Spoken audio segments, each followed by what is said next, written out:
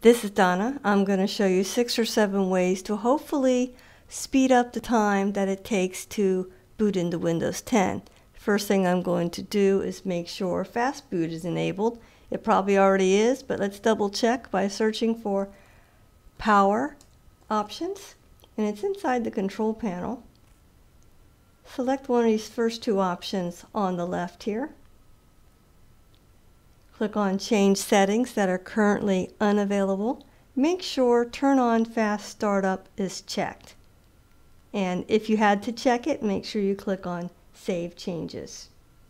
We're going to check Task Manager to make sure we don't have anything that we don't need starting when we boot our computer. Right-click at the very bottom. Click on Task Manager. If needed, click on More Details. Click on Startup. Take a look at all your items. If there's something you don't need, right-click on it and select Disable. Now this does not uninstall it. You can still launch things. It's still there. It just won't start up when you boot your computer. So once you're done with that, go ahead and X out. We're going to make sure our Startup folder doesn't have any items in it that aren't needed.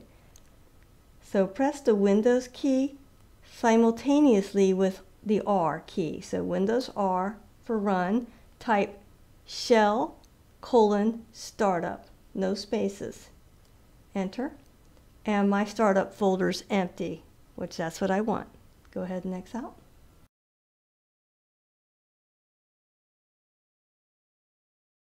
We're going to take a look at editing startup items using the registry. Now you shouldn't need this, but just in case you already removed some items and you think they're still running, or if you just want to see what else is in there, go ahead and search for Regedit. You'll see that program. If you're prompted to allow it, click on Yes. Now for the current user, go to Current User, Software, Microsoft.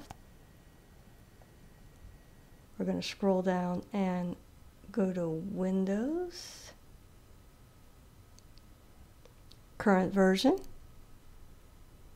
scroll down and go to Run. Now you see how I had disabled OneDrive, but it's still in my startup folder. So I'm going to go ahead and delete this, and technically we'll go ahead and do it. I'm going to right click on Run and export it just for a backup. Just save it anywhere.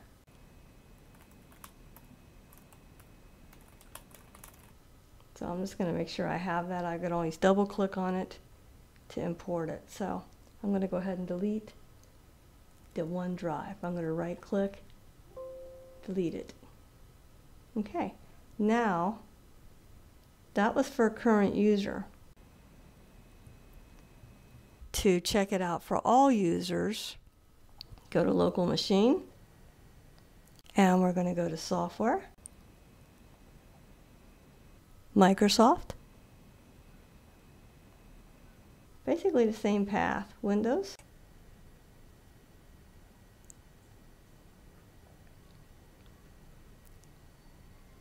Current Version, Run. Scroll down to Run.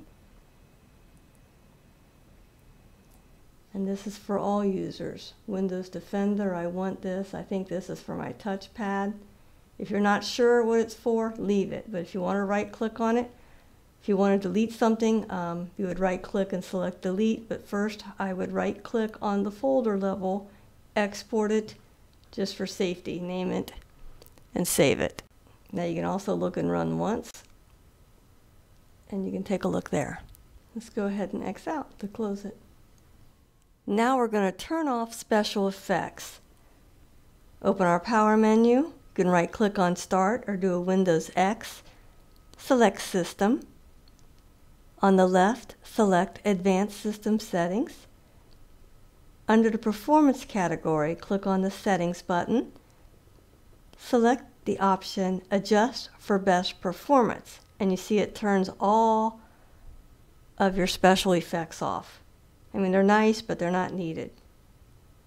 Click on Apply, or just click on OK and X out. Next, we're going to turn off the transparency visual effect. Right-click on your desktop, select Personalize. Over on the left, select Colors. Scroll down, turn off Make Start Taskbar and Action Center Transparent. If you don't really care about all the visual bells and whistles, you can untask your computer a little bit and then just go ahead and X out.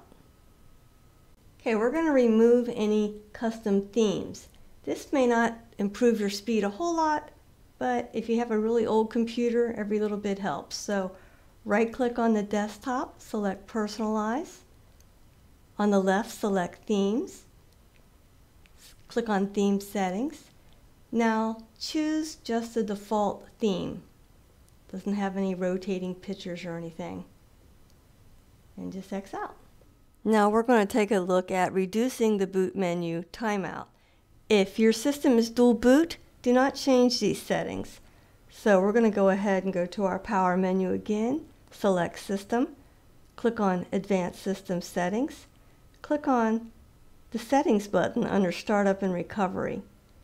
Uncheck these two items. Now this also takes away your ability to do Shift F8 to get into safe mode right before the Windows startup appears when you first boot. But that doesn't work for most Windows 10 computers anyway. It doesn't work if you have an SSD drive or if your BIOS uses UEFI. So for most people, this won't really take away anything.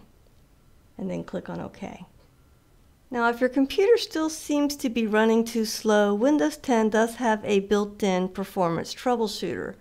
So let's go ahead and go to our power menu, select Control Panel, go to Troubleshooting,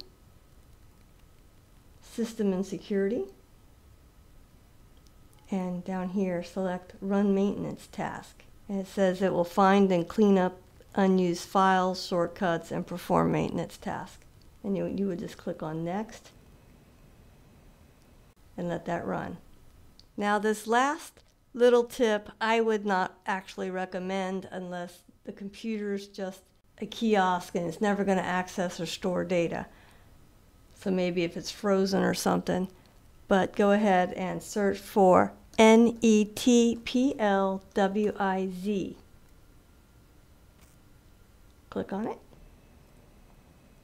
Uncheck Users must enter a name and password and select the user that you want this for.